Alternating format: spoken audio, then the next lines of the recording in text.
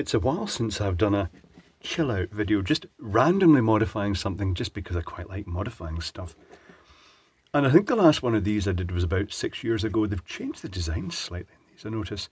They've gone for plastic bottles instead of the glass ones. But anyway, this is a super cheap air freshener. And by air freshener, I mean they pollute the air. And the nice thing about the super cheap ones, and I'm talking about £1 for the full thing, it's actually cheaper just to buy the whole thing than it is to buy a refill. The nice thing about these ones is that they're held together by a couple of screws. That compares badly with many of the sort of higher profile branded ones like Airwick, which are held together by heat stakes, so you can't actually do anything to it. So here's what is in the air freshener. There is a resistor, 2.4 watt, 24k, that will pass about 10 milliamps. And all that happens is the resistor gets hot, and it's mounted in such a way that when well, let's put this resistor back in and take a look at that. I shall sit it in like this, and we'll hold the bottle in and see how it goes. So the resistor is basically held at the sides because the middle of it is the bit that gets hot.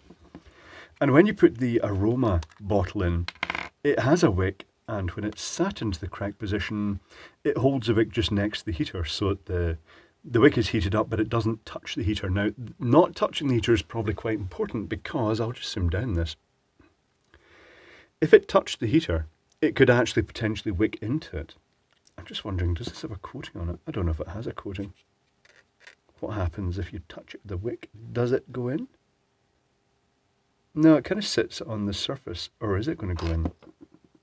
It is just kind of sitting on the surface. I've probably made it dangerous now. Oh, good. But the idea is that it just heats up, and when it heats up, it evaporates the smell into the air. And actually, this fruity one is actually one of the nice ones. It's actually better in many ways than certain other higher profile brand ones. But anyway, to modify this, I am going to see what I can actually... I'm going to draw in here where I've got space to put the LEDs. All I'm going to do is put the LEDs in inverse parallel with one of the leads here. So to make sure I don't encroach on the case here, I'm just going to draw a line in here.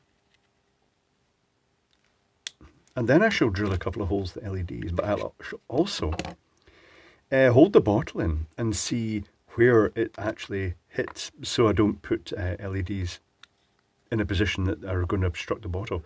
There's not a lot of room, just basically close to the top of that line is where I'm going to be able to fit those LEDs in.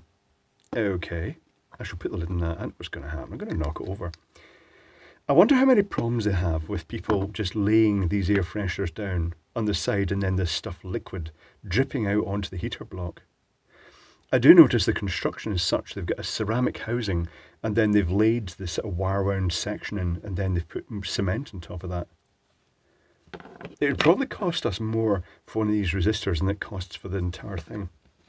That's how things normally work. I have a drill. I shall drill a hole here. Initially I'm going to drill a 3mm pilot hole. And I'll drill one roughly here.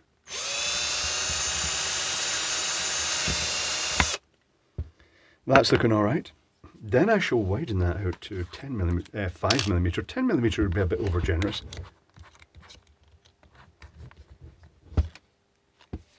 Now, because I'm putting the LEDs in inverse parallel, I shall draw the circuit diagram for that. It's not going to be a terribly sophisticated circuit diagram. Put the drill out the way here. Let's bring the notepad in. I shall draw that. Here is what we're going to get. By default, the circuit is there's AC in, live, neutral, doesn't really matter. Basically speaking, it just goes to a great big resistor which gives off lots and lots of heat, and in doing so vaporizes the aroma. And it is 2.4 watt, 24k. Our voltage locally is 240 volts, so say about 10 milliamps. Which is good. All I'm going to do is I'm going to break one of the lines, and I'm going to put in an LED point in that direction and an LED point in that direction. And then that means that one of these LEDs will light in either half wave, and it will also clamp the voltage down. So they'll actually alternate backwards and forwards. If they were the same colour, it wouldn't really show, but I'm going to actually make them green and blue. I've already looked the LEDs out, because I think green and blue would look good. Probably terrible with the red liquid, but it'll work well with this one. That was not a complicated circuit diagram. That is one of the easiest in a long time. So the holes have been drilled.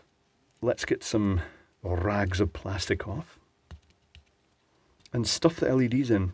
One will be going with the positive up to the top, and the other will be going with the positive down to the bottom. That's a long lead.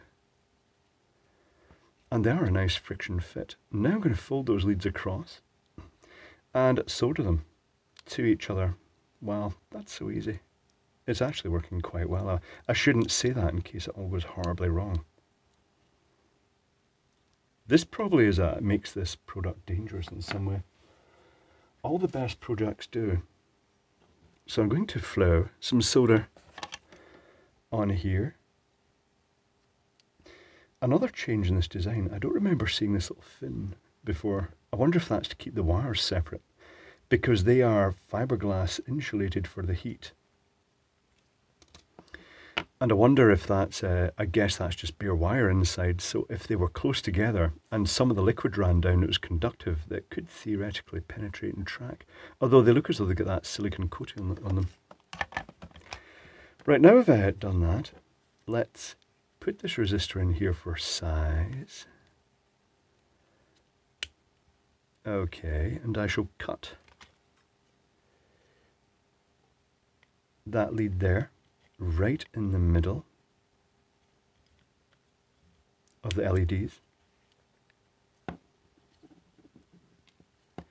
And I shall solder that bit. I shall flow some solder onto it. I don't think this will get hot enough to actually melt the solder. It doesn't really get that hot in use. Although 2.4 watts is still quite a bit of power. It would feel hot to the touch.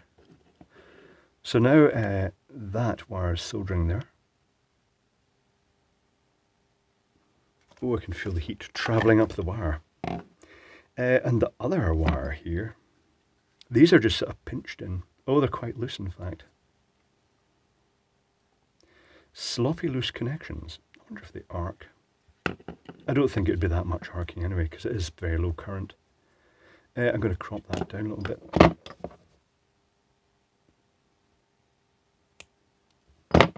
I once made a lamp, one of the generic Chinese lamps, but I modified the circuitry so it was a psychedelic. It alternated between red and blue. It was inverse parallel LEDs.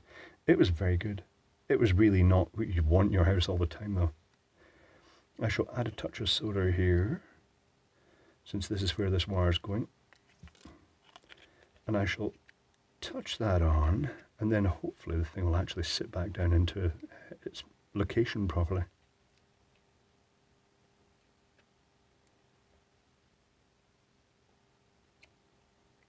This is pointless. It's not like I even really want an air freshener in the house. As I say, they just really put out volatile organic compounds. I just caught that, barely caught that wire, I think. But I think it's alright. It is alright. Excellent. So now theoretically, if I put this back together, if it goes back together, then that resistor is in position. Double check. LEDs are all in position. No dodgy wires everywhere. I'll just bend that one away from there. That's fine. That'll do it. Is that going to fit? I think it's a close fit, but it is a fit. And now theoretically, if I screw this back up and plug it in, I wonder if those LEDs are going to foul the bottle. I'll find out when I try putting the bottle in. This is effectively the complete opposite of my recent ozone videos, where it generates sort of active air components. This is doing the complete opposite. It's producing air contaminants, the things that the ozone would be trying to deplete. So I'll use the clear bottle for this one. Is this going to fit? No. Yes, no, yes, no, yes, no. Actually, I think those LEDs are sticking through too far. Let me double check here. I may have to squish them in a bit. Yeah, they're sticking through too far. Maybe I should use smaller LEDs. I shall try pushing them back. Maybe the straw hat LEDs would be better for this. Is that going to work? Oh, that's fine. That's better. They just needed squished in. Also, I'm wondering then, I think I may have been pushing this air freshener in squint and that wouldn't have helped. Right, tell you what, that is it. I plug it in, does it burst into flames in my head? Oh, right, okay, it did go bang. Right. Why did it go bang? And it blew one of the LEDs off. Excellent. Rightio. That's not right. Did I do this right? I think I did this right. Maybe I didn't do it right. Maybe it just didn't like. Oh,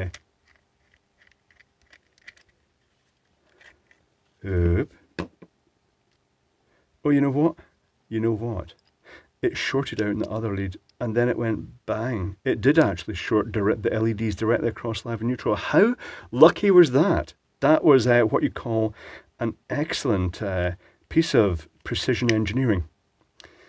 Right, so that's, you see a little hole in it? It's gone through there. And that's why you probably shouldn't modify your air fresheners with LEDs against the manufacturer's instructions. Right, one moment please. Okay, take two with fresh LEDs since the other ones have been decapitated. Well, one of them has been decapitated and gone black inside. That's nice. It didn't blow the fuse in the extension though. This is good. LEDs make extremely good fuses. They just make that little pistol shot crack and a bit of plastic flies off the front. It's just how they feel. It's resulted in lots of disappointment. I've been trying to blow LEDs up deliberately. And they've just done that sort of controlled failure thing. Oh, here we go. So this time it's not going to blow up probably. I mean, I didn't think it was going to blow up last time. And it blew up. While I was holding it. Excellent. It could have done with being more violent just for extra drama. But it didn't. So this should fit perfectly. I cropped the LEDs down. I did that thing where you cut the lens off the front of them. It just makes them a bit shorter. The straw hat or 3mm LEDs might have been a better option. Will it blow up again? No, it didn't blow up again. And we're getting that effect now. If I turn this down, the camera should actually give us a slow-mo effect because of the actual speed of this. So if I take the exposure off and I turn this light off, you get that sort of strobing effect. Oh, I like the liquid in there as well, but when you wave your finger there, it looks cyan to look at, but when there's a movement, it alternates blue and green. It's quite a nice effect. It's a nice colour, actually. It's a very attractive colour. Righty, okay, I'll go and plug this into a socket and hope it doesn't blow up again now. That's the job done. But there we go, another trashy, crappy, he said, lying down its side, just like he said earlier, with all the liquid dribbling out onto the resistor. Another crappy modification to a aroma plug.